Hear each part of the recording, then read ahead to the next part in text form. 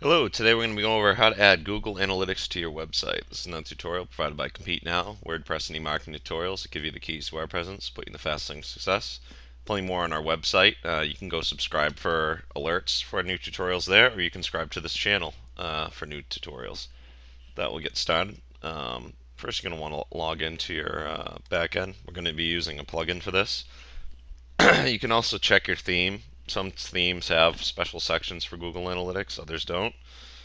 Um, but either way, you can go and hit add new and go to plugins. We're going to do Ultimate Google Analytics.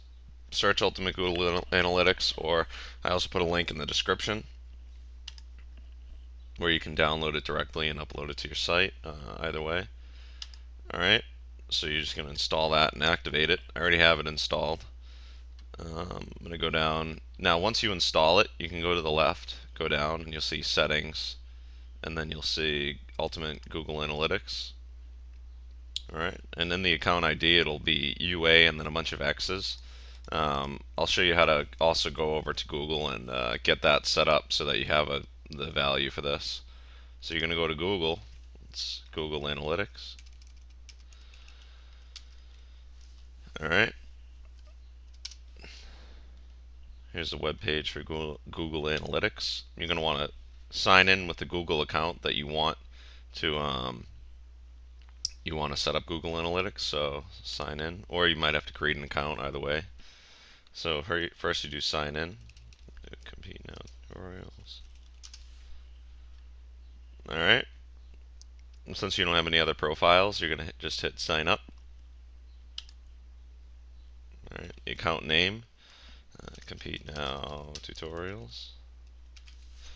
And you're gonna put in the URL. Pick the extension. And we'll do Compete Now. Okay.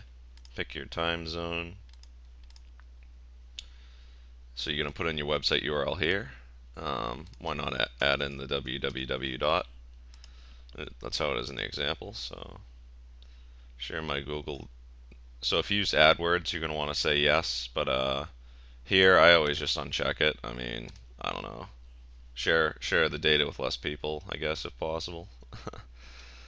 Terms and conditions. Of course, you agree. Create account. All right. So it's not installed yet, but single domain. This is the script that you would need, but the way that we're doing it, you don't really need this script. You just need this UA number. So just copy that where it says tracking ID. Go back to your Ultimate Google Analytics settings, paste over that, paste it in, and hit Update Options. And that's it. It's all set up. You can go down. You can hit just save, and it's just gonna take about a day or so to start seeing the data, but that's all set up and ready to go. Now, if you already have a Google Analytics account and you want to add a website to your tracking, I'll quickly go over that as well. I kind of had covered it in my last tutorial, but with the whole new version of analytics, it's all different. So we're going to go up to admin. You just click on admin. All right, and you'll see everything here. And what you want to do is you're going to want to create a new profile, which is on the left. Okay. And let's see. Get this drop down, do the accounts list. Okay. You'll see that. All accounts list. Okay.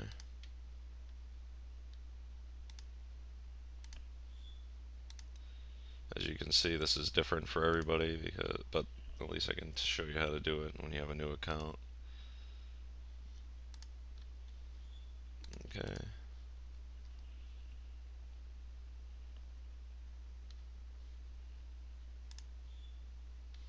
Alright, so finally you just hit admin and then add a new account.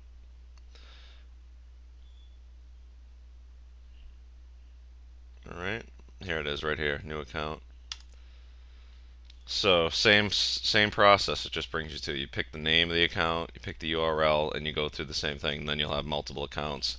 Now, even quicker, I'm going to go over how to add users to your um, new user. Say you want to share the data with another person that is in your company, and you don't want to give them the password to your Google account, but you still want them to have access. What you're going to do is go to admin, and you're going to do you're going to click on the list for the compete now. Click on the one that you want, then go to users. All right, so this is the one that's on there now. That'll be you.